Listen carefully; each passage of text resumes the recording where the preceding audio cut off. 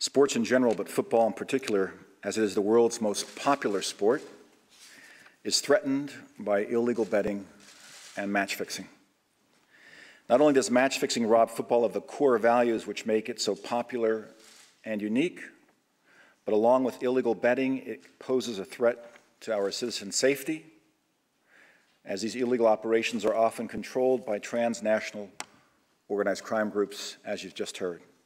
The Interpol-FIFA partnership that we are launching today, made possible by FIFA's financial support of 20 million euros over 10 years, will allow the creation of a dedicated Interpol-FIFA anti-corruption training initiative in Interpol's future global complex in Singapore. The Interpol-FIFA initiative will provide anti-corruption training, education, and prevention programs that will be delivered through virtual and face-to-face modules and courses tailored to the specific learning needs of target groups and offered to a variety of actors within the world of international professional football, which may later be extended to the amateur level.